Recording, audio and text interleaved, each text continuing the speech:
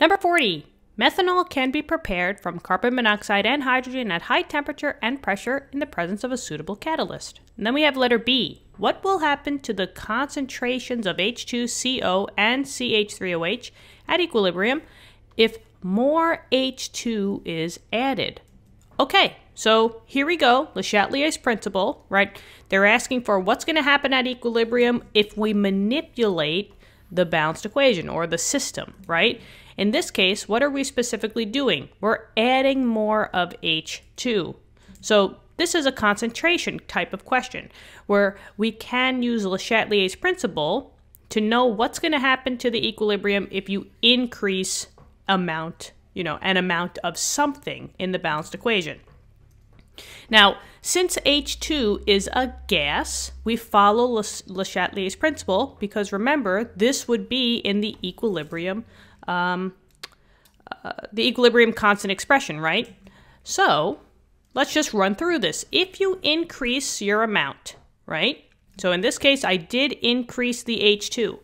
So wherever the H2 is, I'm just going to put a little marker over here that I'm increasing this guy. So what does that mean?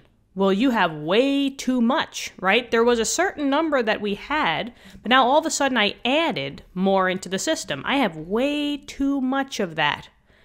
I don't want that much. I want to try to bring it back down. So what's going to happen to the equilibrium? Well, if you want to bring it back down, you need to shift to the opposite side. So wherever you increase your amount, you have way too much. That means, in this case, since this is a reactant, you want to go to the opposite side, right? If you go to the opposite side, your arrow should be going in the direction of the other side.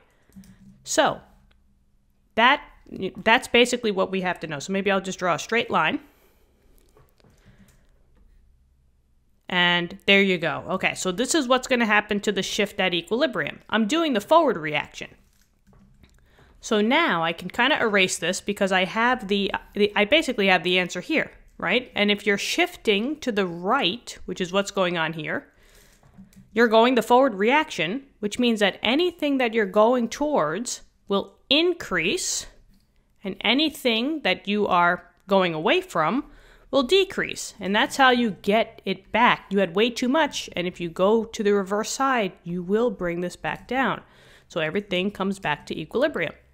So now we just have to find out, well, what are the concentrations going to, happen? So H2, since we're going this way, it will decrease.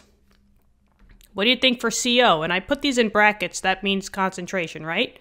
The concentration of CO will drop. And then the concentration of the CH3OH, since we're going to that side, that will increase.